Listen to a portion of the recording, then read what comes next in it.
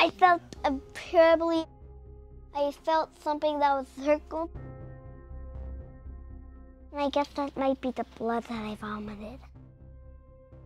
6-year-old Izzy remembers waking up at night swallowing and vomiting blood just 6 days after a tonsillectomy.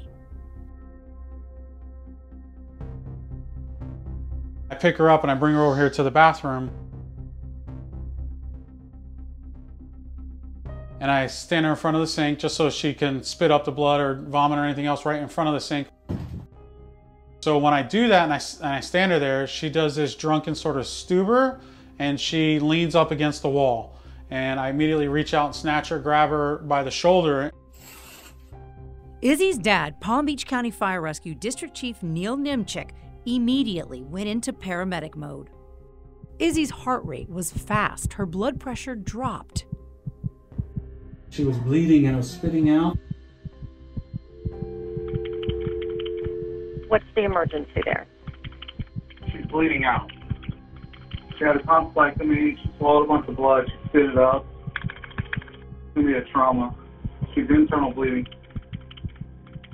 This is something serious for him, and it kind of hit me at that moment, the gravity of the situation for him and what it felt like for him to be holding his little baby.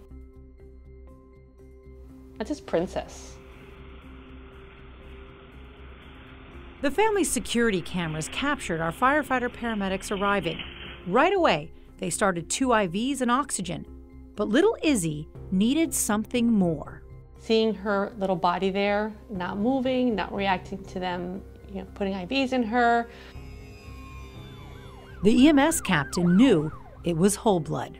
She was unresponsive and they have a low blood pressure, and I said, we're giving it, absolutely, let's get ready. Firefighters worked together to carefully administer a unit of whole blood right there in the back of the rescue truck, right in front of the family home.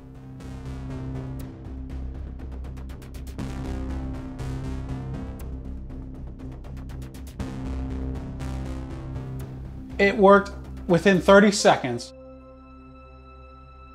Her eyes opened up. She was alert. She started opening her eyes and recognizing me, and just that moment of her looking at me for reassurance, I knew that she was gonna be okay. At that moment, I felt, again, that wave of peace, that our family was gonna be okay. This was gonna be a scary situation. We're gonna obviously have to go through some procedures at the hospital to have her checked and cleared. I knew that that whole blood made a difference for her. EMS Captain Ada Rayburn also knew. It's an incredible, it's as a mother, as a grandmother, and as a person who loves their job, right? This is what we train for. Palm Beach County Fire Rescue is the first fire rescue department in Palm Beach County giving whole blood transfusions on scene. I want people to learn specifically about this so we can save others. Not every agency can do this, right? Not every agency has the resources that we have to save lives. And that's how much of a difference blood can make. It would be so funny if I just vomited blood and then one day, and then I said, I feel better. That would be so hilarious. But that's exactly what happened. The blood revived Izzy, her throat started clotting, and she escaped needing more invasive action at the hospital.